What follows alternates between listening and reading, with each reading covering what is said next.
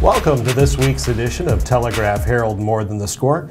I'm sports editor Jim Leitner. This is Brenden West, our sports reporter.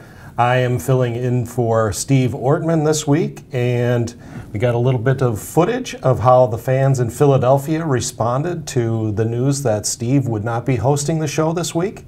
Take that away, Paul.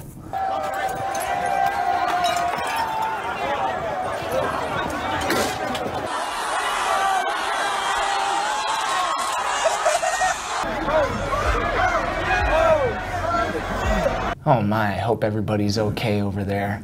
Yes, Steve is actually on assignment right now. He went looking for a Malcolm Butler jersey. We know he's a Patriots fan. Yeah, I'm sure it's probably being used in a Tide commercial because it's brand new and white and barely all clean and everything. Sorry. Getting into the local sports season, very busy time of the year for basketball, and postseason actually started this week. We got some real good primers in the last couple of weeks for boys basketball, which is Brendan's area of expertise. Tell us a little bit about Hempstead's victory over Wahlert last Friday. Very exciting game. Came down to the buzzer. Yeah, I tell you what, it's been a while since I covered a high school basketball game quite as exciting as that one. Both teams back and forth, neck and neck. I don't think either team led by more than 6 points the entire contest, so that just shows you how close this one actually was. We get down to the wire here, the final minute, and Craig Collins is at the free throw line to put Wahlert in the lead. He sinks one of two free throws, giving Hempstead the ball with 9.5 seconds left. Now, Mustangs coach Kurt Deutsch doesn't call a timeout in this situation. Instead, he just chooses to let his team run down the court for a last second shot, and here's what actually happened.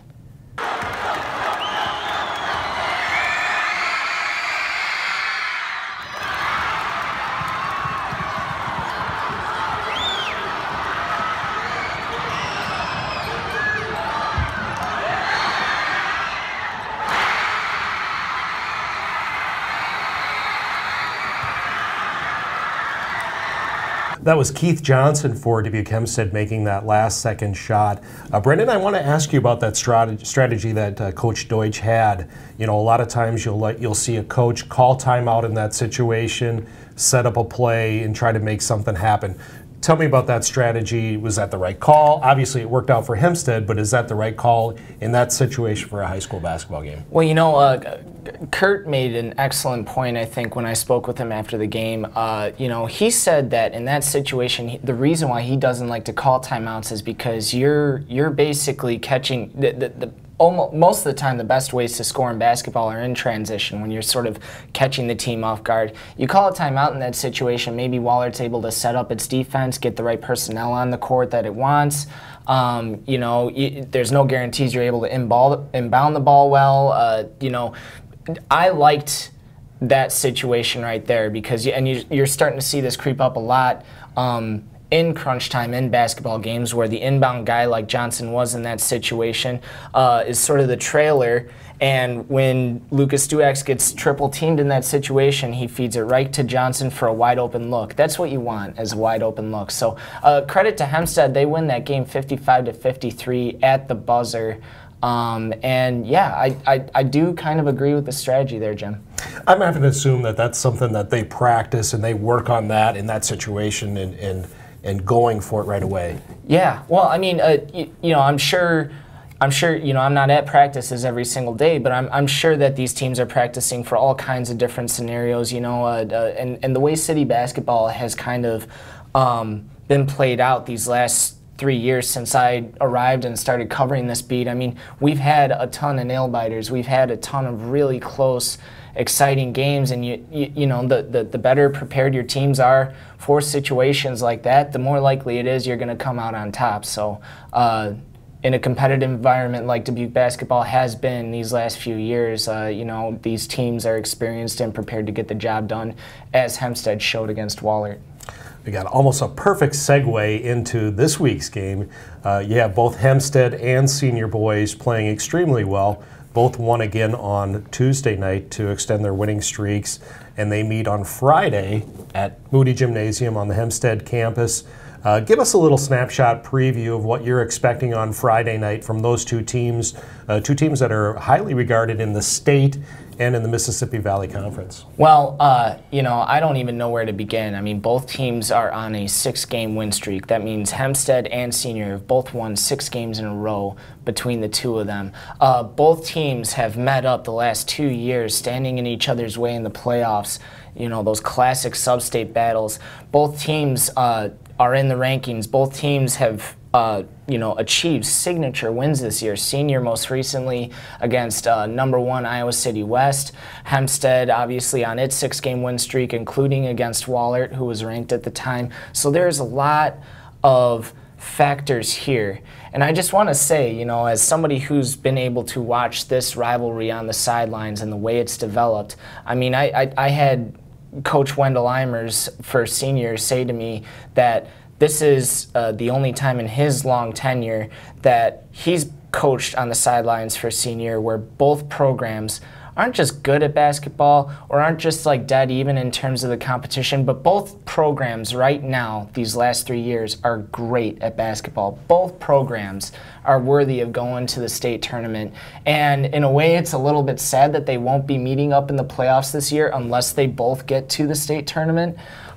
So as a reporter and talking to some of the players, I'm almost treating this as possibly the last time we see the Mustangs-Rams rivalry in its current competitive, great iteration on the same floor, at least in this coverage area. So we were able to catch up with a couple players who will most likely be playing their last Senior Hempstead rivalry game, and here's what Lucas Duax and Carter Stevens both had to say following their wins on Tuesday.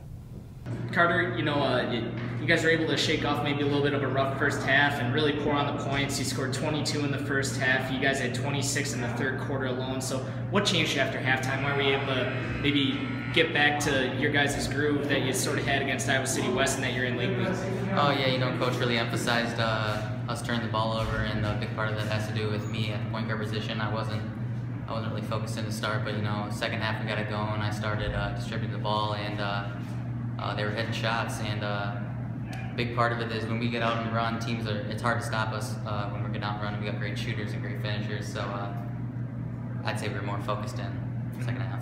You guys this could be the last time you personally face Hempstead. I mean, you never know, but that's coming up on Friday and everything. And I guess if you could preview that a little bit for me, what's that rivalry been like the last couple of years? You've obviously been on the floor for a bunch of really awesome games, and it's going to be. I expect another really good one on Friday here. Yeah, no matter where we're playing them at, it's always going to be a big crowd and tough game. And like I said, they're physical on defense. They got great guard play, great post with Keith, and it'll be a fun game. It's going to be close like always, and no matter who we put out there on the floor, it's going to be a good game. Yeah, right when we got knocked a couple of shots down in the beginning, and from there we just kept rolling and went with transition. We tried to push the ball out and let our defense create offense for us, and it worked out well. Yeah, and talk about Keith Johnson inside. Just you guys really seem to have it, especially tonight, but also all season. You've had that inside out really going. Yeah, both Keith and Will do a great job down in there. We try to play through the post, get the ball in there, and then cut off that, shape up, try to knock down shots, and really play through them. Yeah, and Friday night, obviously, big rematch with Senior. Noah Carter's going to be back. What are you guys expecting out of that one? We know it'll be a good game, great atmosphere. It always is with inter-city games, but we're looking forward to it. Hoping to have a couple of good days of practice coming up and watch film and be as ready as we can be. Sure. Now, when you guys are this close with the postseason around the corner, what could a game like this one with Senior really do for you guys moving forward? It can definitely bring in a lot of momentum going into sub-state, winning, now 4 in a row for us. If we can get that 5th one, conference is still in the picture for us, so it definitely is a big one for us. Well, the Hempstead Senior game will not be the only exciting action for local athletes this weekend. We also have the district wrestling meets, so wrestlers from all 3 city schools, as well as those from the area, will be trying to compete for spots in the state tournament, which is next week down in Des Moines. We also have the Iowa State boys swim meet on Saturday in Iowa City. So it's going to be a lot of exciting action for local athletes, and it will keep us on our toes. Yeah, absolutely. Now, I know our regular host, Steve Ortman, is probably watching, and if he's upset, maybe a little bit deflated that we threw some shade on the Patriots, hopefully this will make up for it. Happy birthday, buddy. We'll be seeing you next week.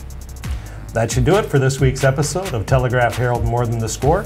I'm sports editor Jim Leitner, and this is sports reporter Brenden West.